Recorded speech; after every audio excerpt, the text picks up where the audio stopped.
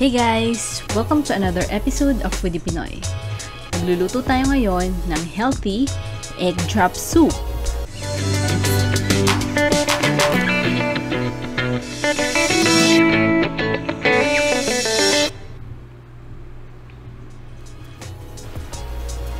Gagamit tayo ng 2 pieces egg.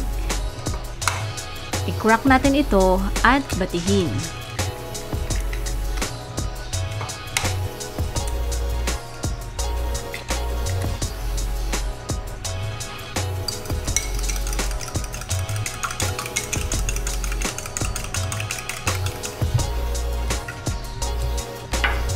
Gagamit din tayo ng 1 medium-sized tomato.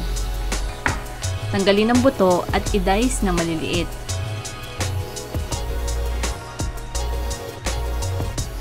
One stalk spring onion, hiwain ng same size ng tomato.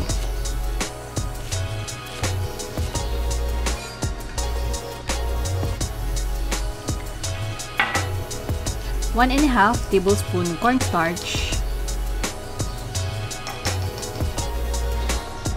I-dissolve lang natin ito sa konting tubig at haluin.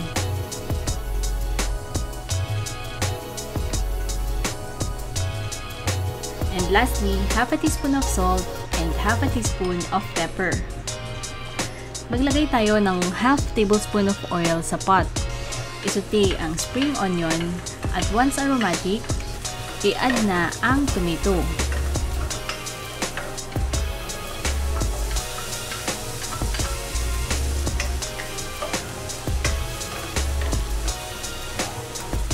Maglagay ng 2 cups of water at hayaang mag-simmer in low to medium heat for 10 minutes. After 10 minutes, i-add na ang salt and pepper. Tapos, gradually ilagay ang cornstarch para lumapot ang sabaw.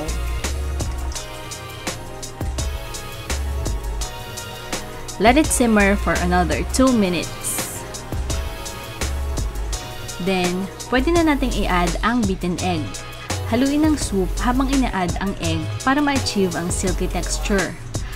By the way, very light lang ang lasa ng ating soup, kaya pwede kayo mag-add ng half of chicken cube kung gusto nyo ng mas malasa.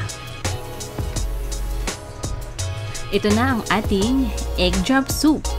Healthy na, mura pa. Enjoy! Hey mga ka-foodie! Nagustuhan nyo ba ang recipe na ito? Let us know in the comment section below. Hit like if you enjoy this video. And don't forget to subscribe to our channel and hit the notification bell para updated kayo sa mga latest release namin. Until next time, this is Foodie Pinoy saying goodbye and it's a wrap!